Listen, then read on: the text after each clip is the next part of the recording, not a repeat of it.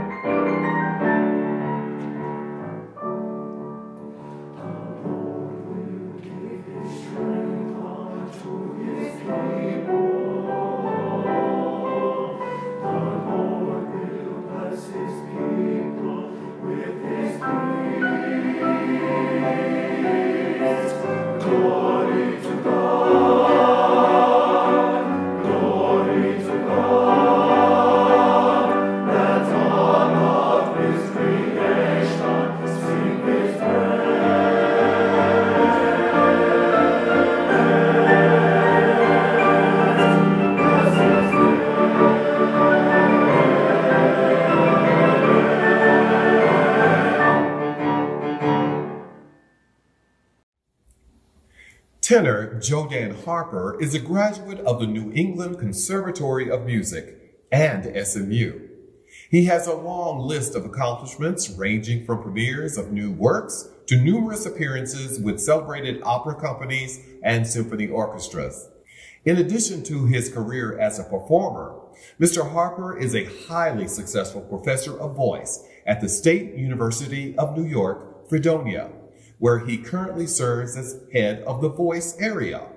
Mr. Harper is accompanied by his wife and collaborative pianist, Dr. Kissel Harper, who is also on the faculty of SUNY Fredonia.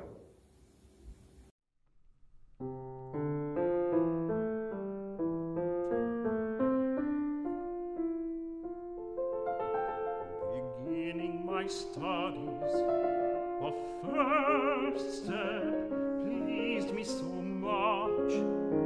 The a mere fact consciousness. These forms, the power of motion, the least insect or animal, the senses,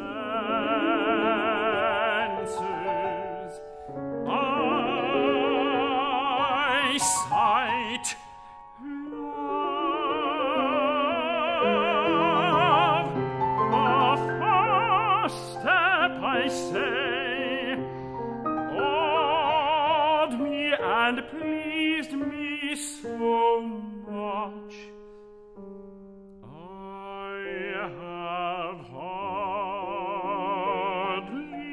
gone and hardly wished to go any farther, but stop and light all the time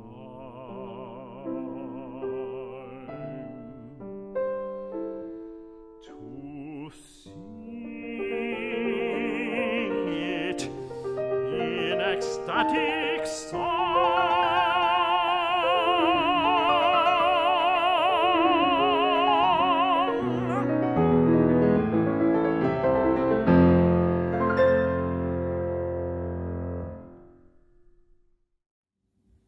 From its beginning in the early 1960s, the Lee Choral Program has been blessed with a long line of talented and dedicated music educators.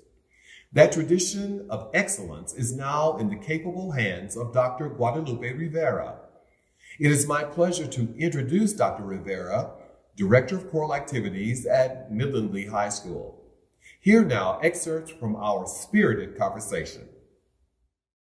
How did you get your start in music? Mm-hmm. I grew up in Corpus all my life. My sisters were in bands. Yeah. And so on Saturday mornings, you know, Mom would drag me to the middle school football games, and I would sit there and I'd be more interested in the band than I was the football game. And so I would see the drum majors up there conducting and the band director. And I realized it's like, wow, that's kind of cool. I liked that. When I was in middle school, I wasn't going to do band. I was going to do theater.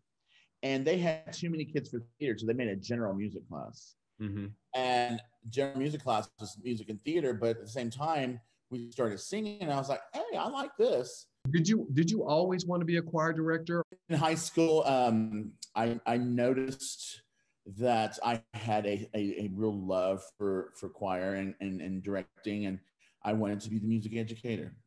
I was blessed, if you will, to be able to see your video from the fall concert and the Christmas concert, and I was just so amazed at the diction that you could get past those masks. Tell us about these masks. Are they specially designed for singing? It's really not bad. It has space in front so it's not against the lyrics. And they're all black, so they go with the uniform. And the kids really liked them. I'm very happy for these masks, mm-hmm. because my thing with this new job was I needed to make this year as normal as possible, right, for these students. So even though we didn't have an audience, you know, we still did a concert. We were distant enough, and you know, we didn't have an audience because we were into the pews in the sanctuaries. We were very lucky. First Baptist has actually an ionization system. After our fall concert, I was like, okay, how am I going to make the holiday concert special? And I was like, well, let's see if I can get them on TV. Somebody suggested PBS, and so I just emailed anybody that I knew on their website. Sure. And within about 30 minutes, the CEO of CBS 7 emailed me back, and he's like, first of all, I saw your concert. What a wonderful job. I appreciate you doing what you're doing. and being socially distant and wearing masks. And then he said, I would like to invite you to, if you could have 28 minutes of your holiday concert. Fabulous. We'd love to show it on Christmas Day. And it was a project. Gosh, it was a project. But we did. And so those masks, you know, the way we did our concert, socially distant, the masks, you know, provided us this opportunity. But the biggest thing I learned and ran into was licensing. Yes. Because not only do you have to have a licensing for synchronization, which is recording. That's right. But if it's going to be on TV, oh, yes, you have to have a broadcast license. That's a different license. It's a different, yeah. And every publisher was different. I mean, some were like, free, no problem. Yes, pandemic, you know, with our blessing. I think it's an education for the kids as well to understand that everything that you see, you know, when you hear music in a store or something like that, there is a fee being paid to allow that store to play that music. How did you find out about Lee, or what drew you to Lee? I knew of Lee, I mean, for a very long time. I had visited Midland before, and being an alumni of TCU, I jumped on the bus with TCU and came and sang Carmina Burana with the Midland Odessa Symphony. Like I said, I knew of West Texas before, the choirs in West Texas and Lee High School and its reputation, and you know, all the alumni. So once this pandemic is lifted, what would be your dream for the choral program at Lee? Where would you like to go if you could, or what would you like to do with a program like Lee? I was talking with Beth the other day. I said, you know, dude, I said, once this thing is gone, or, you know, and we can travel again, I said, this whole program, the whole fine arts program, I said, we need to go sing on stage at Carnegie and just celebration. You know, just because, you know, this program is thrives. You know, it's a part of this city, you know, and if we survive this, you know, we need to celebrate. Yes. And we're going to survive it. We are.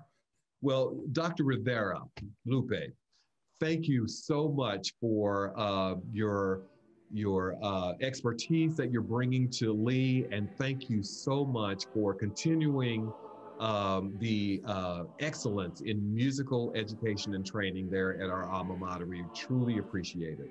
Well, thank you very much.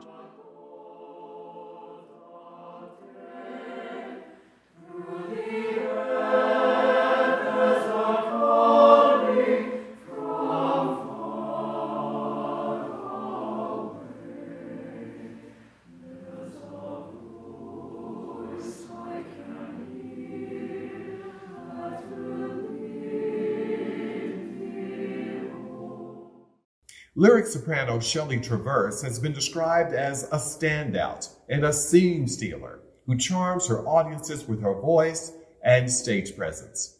Ms. Traverse has a resume awash in leading roles from Mozart's Magic Flute to Daniel Schneider's Charlie Parker's Yardbird.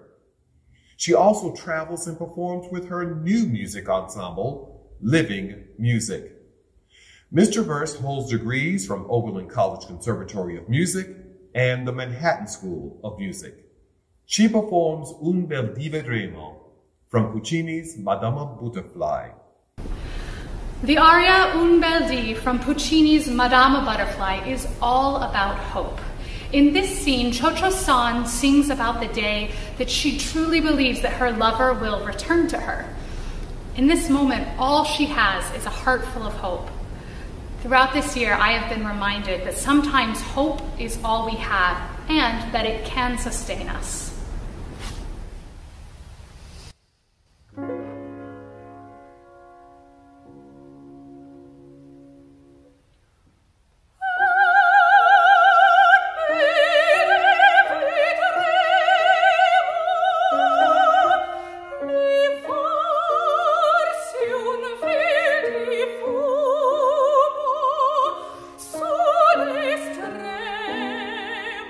Con fin nel